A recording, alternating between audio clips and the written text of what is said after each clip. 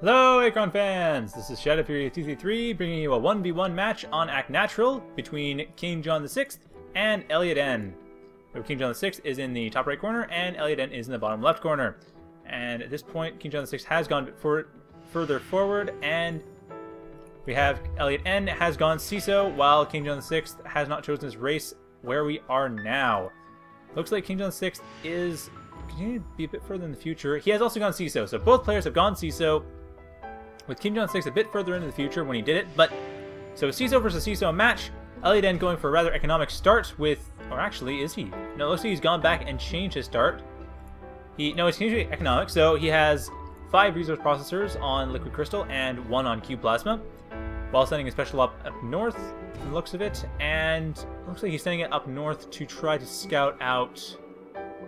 It's hard to tell exactly what he's trying to scout out, actually. It looks like he is trying to scout out his... Yeah, he's actually trying to scout out the protected third of King John VI. Well, King John VI is building up quick importers. He's built up one... Oh my goodness. So King John VI is going for a total rush strategy. 2 importers, 1 factory, and he hasn't even sent out his units yet. He's just 1... Wow. Okay, so it looks like he's trying to do a Lancer rush, presumably. Wow, this is a really fast rush strategy, and eliotn's completely unprepared for it, and has no way of knowing this is coming yet unless he gets his units in as quickly as possible. King John VI is pushing very far into the future, and this will not go well for eliotn if he doesn't realize what is going on as soon as possible. So the factories come in, and Lancers coming in to attack eliotn, and they're building up. eliotn looks like he's actually in the future as well. He's aware of this, so eliotn's aware this attack is coming. Looks like he's actually going to be changing his strategy up a bit further in the past. He's built an importer earlier on, and he's probably going to be building up either a factory or some more marines to try to deal with this, while King John VI has gone even further back into the past, and it's hard to tell, is he... Oh, wow! Okay, this is awesome! So King John VI is totally faking out this attack. He's gone actually Vecgir for an economic build, while faking out to cover a CESO rush, a CESO Lancer rush, to completely throw off eliotn. Wow! Haha! And then he's going to send out his test beer, so eliotn's going to be aware of this coming up pretty soon, but this is still pretty hilarious. I mean, come on, that is funny. That's pretty awesome. So, at this point, this red time wave has the, or will soon have, the fact that King John VI went Vecgir, but still, that is hilarious. So eliotn at this point is thinking King John VI going completely for CESO, going for a total rush strategy, although he's going to probably get suspicious since the rush isn't coming, but then maybe he's thinking, oh, maybe it's an echo rush. And so at this point, King John VI going very quickly for depot, annex, going very economical, 6 RNLC, 1 on QP. eliotn has not built any more RPs yet. He has his importer up. He's getting more... Is it getting marines? No, he's getting machinery, so it looks like he's planning on getting another importer, getting a factory himself, but he's going a bit slower about this than King John VI was, and that is just hilarious. I don't know, that's pretty funny. So at this point, King John VI, once again, continuing to build up Vecgir base. eliotn's continuing to build up his importers. He has a factory coming up. His factory is going to be setting up very quickly for his own attack. Probably going to be counter-rushing a Lancer rush, but it doesn't look like anything really big is going to happen. While at the same time, looks like, well, Zion Pearls are coming out of King John VI. So King John VI is just going for a fairly standard Vecgir opener, while eliotn's, like I said, building up a bit more aggressively, getting a couple more RP QPs, or QP RPs, and setting up... Whoa, is that another importer he's setting up? I believe it is. Yeah, it's 5x5, and yes, it's an importer. So he has 3 importers coming up. He has 2 Lancers. Wow, okay, so at this point, King John VI is hanging out with his Teth Veer, figuring out what's going to go on. He doesn't know what eliotn's up to. I guess he's trying not to show off that he's Vecgir too soon. But really, he should be getting some Teth units very quickly, because those Lancers, they're still pretty powerful. I mean, they've been nerfed a lot in this version, but they're still really powerful. So it's not going to be completely destroying him, but it's still something to be watching out for. Looks like, though, it's only a minute in the past that eliotn is looking at, so it looks like there isn't going to be too much of an issue. King John VI does have another Teth Pulsar coming in, and looks like eliotn, back at the time he's focusing on, he's continuing his strategy, so the strategy has not changed. And back where we were focusing, it looks like his Lancer has not attacked yet. So eliotn just has his Lancer hanging out back here, unless he did something in the present. Nope, the Lancer's hanging out back here, so eliotn not doing anything with the Lancer. He does have a Lancer coming in, though, so he does know King John VI did fake him out completely with the species selection, but still, that was pretty priceless. So, King John VI actually, back in his own time, has built an aerial control center. He does have some units headed on around the map, so he's figuring out what's going on. King John VI is going to be attacked by a Lancer, though, coming in from the north. Looks like eliotn's trying to scout out this third here, double check nothing's going on. But King John VI is expanding to his natural rather than his third, while also continuing to build units, and a Lancer, so the Lancers from eliotn look like they aren't really doing too much besides just scouting around, getting some map control, making sure he knows what's going on. Unfortunately for him, he doesn't exactly know what's going on. There's a Teth Pulsar and a Zion Pulsar coming in right unheeded by that Lancer, so that Lancer will not see them, will not stop them. There's a mech in the base, but that won't do too much. There's a Tornado coming as well. That'll do a bit more. But at this point, it looks like eliotn is going to be attacking directly with his Lancer at base of King John VI, while King John VI, back in the time he's focusing on, has actually built another Teth Pulsar, and he doesn't have his units coming in quite yet. Okay, now they're coming in, so they're going for a direct attack, while it looks like King John VI is just going for that attack very lightly. eliotn's coming in with a Lancer, scouting attack, so both players are still just poking at each other, making sure they're knowing what each other's doing. And Teth Searcher coming in, so Teth Pulsar and Teth Searcher will make short work of this Lancer. This Lancer is going to try to do some damage, what it can, try to attack the resource processors, tags one of them. Maybe, actually, it's hard to tell. It looks like it didn't do anything. While at the same time, the Teth Pulsar and Zion Pulsar are coming in, dealing a lot of damage.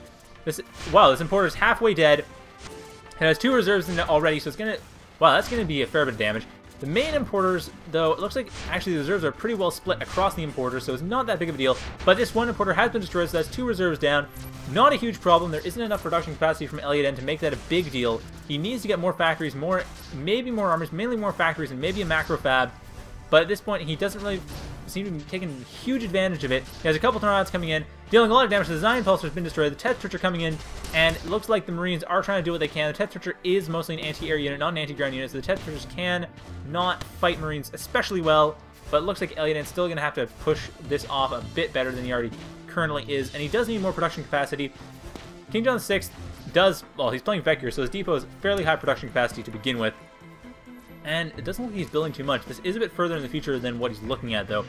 Back where he's focusing, he has actually a Shin Searcher coming in, so, wow, he's still building a lot. He's continuing this attack, continuing the pressure, and it looks like Zion Pulsar, this is Zion Pulsar that already died, while the Teth Searcher is trying to do what it can. It's not doing a lot to the Marines compared to the Marines are doing to it. And it's also a fair bit more expensive than the Marines are, but it looks like it will be able to fight through the Marines pretty quickly. Oh no, it's special ops. No, sorry, actually, yes, so the Teth Searcher is getting attacked very hard, and the mech's coming in, so the mech's going to finish it off completely. So this Teth Searcher did not do much. Teth Fear will try to do some more attacking, but it looks like Teth Fear isn't going to do much as well. So at this point, wow, this is a pretty aggressive match on both sides, very quickly, and it looks like Teth Searcher... Wait, the Teth Searcher survived? Looks like the Teth Searcher was actually moved around a bit. Oh yes, it escaped, it went away from the Marines, went around to attack the Tornado, and while the Zion Pulsar was being attacked by the Tornado, so the Tornado is not doing anything against the Teth Searcher. The Teth Searcher will make short work of that Tornado, while at the same time a Shin Searcher is coming in, and it does look like King John VI is not seeming to be making any more units, but the Shin Searcher is coming in. There's a Lancer still protecting, which isn't going to be doing too much. The Shin Searcher will be able to just scoot right by it. And so at this point, these Tornadoes are taking a lot of damage. The mech, or sorry, it's ATHC, never mind if it was a mech, judging by the weapon. But no, an ATHC, not doing too much, but it is cloaked. It will push away the Teth Searcher. The Shin Searcher's coming in, though. The Shin Searcher can spot cloaked units, and the Shin Searcher will also be making short work of the special ops right here. And the Marine will be going down fairly soon after. So the Shin Searcher is a bomber unit, deals a lot of damage to ground units. As you can see, 2 more hits, the Marine's going to be dead. 1 more hit, the Marine's dead. So the Tornado's coming in, managed to get rid of that Teth Searcher, but it doesn't look like it's going to be doing too much. The ATHC is cloaked, but like I said, the Shin Searcher is a detector, so it won't be lasting too long cloaked. And here we are. So the ATHC is dealing a lot of damage. Actually, I think it is dealing a lot of damage. Now, it's dealing 10 damage a shot, while the Shin Searcher is dealing about 16 or so. So the Shin Searcher will win out, but the ATHC is still doing a fair amount of damage. So, yeah, here we have a tank as well. Another ATHC, so that should be able to deal a fair amount of damage once it starts attacking. So here's the tanks coming in. Shin Searcher is going to be taking a lot of damage, and it looks like Shin Searcher will be destroyed very quickly. I'm just going to fast forward through this. So the Shin Searcher will be destroyed very quickly. Shin Veer will take a lot of damage as well, so it looks like that attack was foiled. However, it doesn't really matter. King John VI is still fairly ahead in resources. He's actually using resources very well. eliotn is fairly behind at this point in time. And a slipgate is coming from KingJohnVI, so he's probably going to be able to send back units to reinforce that attack that we just saw going on.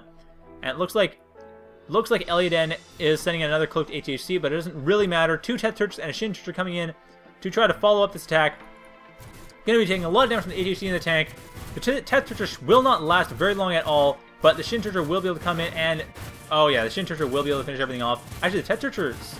Wow, they managed to hold their own fairly well. So the Tornado will be destroyed by the combination of units. Another factory coming up, but it's too little too late. eliotn really needed that factory about 3 or 4 minutes ago. Unfortunately, 3 or 4 minutes ago is in the immutable past, not even the unplayable past.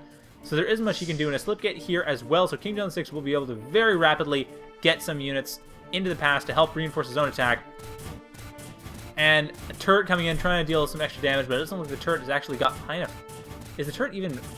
got high enough range? No, it does not. The turret cannot actually hit these units over here. So KingJohnVI has units very well positioned. They can't be hit, and it looks like at this point eliotn's taking a lot of damage. eliotn's gone further back in the past, try to change it around the way he built up some units. Got another Lancer coming in, and looks like a tank as well. However, against all these areas, some mechs would not be a bad idea. If he had a couple more factories at least, and he's building another macrofab. So there's a macrofab coming in as well as the 2 factories. But really, he needs to get more units. To attack directly. But it's a lot of, actually not a lot of chrono energy. So he really should be getting those units into attack positioning. But it doesn't look like they're close enough to do that. The mech is trying to go around its own macrofab, but it won't be doing too much. And KingJohnVI once again continuing to build up units. He has a lot. Okay, so 2 more Shin Turtles coming out of here, and it looks like Shin Turtle and Teth Turtle coming out. I don't even know if he has Halcyon class yet, but he's doing a lot with the Turtle class. And here are the mechs coming in. So the mechs finally coming in to deal some extra damage. Tanks also coming in to try to deal some damage. It looks like Teth Turtle will be destroyed. The Teth Turtle is gone, but the Shin Turtle is the big threat. And the Hell Lancer coming in. So Lancer is going to be able to help out a bit with the Shin Turtle, but it's... Wow, it's taking a fair amount of damage. Yeah, this Lancer will not last particularly long. It's part of the support group, but really the Shin Turtle is going to be able to take care of all these units fairly quickly. Wow, actually, you know what? No, this tank is dealing a lot of damage, but no, even with that tank... Okay, an HHC is coming in, so this is the support that was needed. The Shin Turtle will go down, finally, but that's still a lot. So KingJohnVI is attacking relentlessly, and my guess is that very quickly he's going to be sending some units. Here we are, back in the unplayable past. So it looks like... I don't want to spoil that for Pickley. I probably already did, actually, but it looks like KingJohnVI followed it as well. Sorry, spoiler for eliotn. So it looks like KingJohnVI did that as well. So it appears that eliotn will be getting a huge attack in the unplayable past. I don't know if he'll be able to really last this out. And I'm just going to double check. So it looks like here's the attack we saw before. And here are the units that just chronoported back to help out with this attack. 2 Shin Turtle and a Teth Turtle helping out with this attack. It looks like KingJohnVI is actually looking a bit further in the future when they attack. Or possibly sending back more units as well. So yeah, at this point, I'm just going to go back a bit further. And yes, here we are. We have the units that just chronoported back. And it looks like KingJohnVI chronoported back a couple more units when he had the chance. And at this point, the units are dealing a huge amount of damage. They destroyed most of the importers. They destroyed at least 2 of the factories. Actually, no, at this point, I don't even think there were 2 factories. Yeah, it was just importers in 1 factory. So at this point, eliotn does not have the forces to defend against this. And with all the units coming into the attack, I think eliotn is going to be having to throw in the towel very quickly. It doesn't look like he has much of a chance to get out of this. KingJohnVI has sent 2 waves of chronoported units back into the past. Massive uppercut. So I seriously don't think that eliotn has much of a chance at all to get out of this attack. He has no chronoporting. He has no defenses back in this time. He really did not use the production capacity he had. As you can see, he had plenty of resources, 513 LC, 134 QP, but did not use it when he had the chance.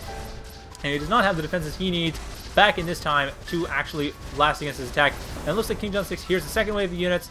Looks like he's actually sending a 3rd wave of units further into the future, but I don't think it's going to be necessary. At this point, it looks like eliotn is not going to be able to last through this. So eliotn at this point has pretty much lost his entire base, unless he's able to do something back in the future. No, he has not. So eliotn has surrendered, and that's the game. So thank you for watching. Have a good night.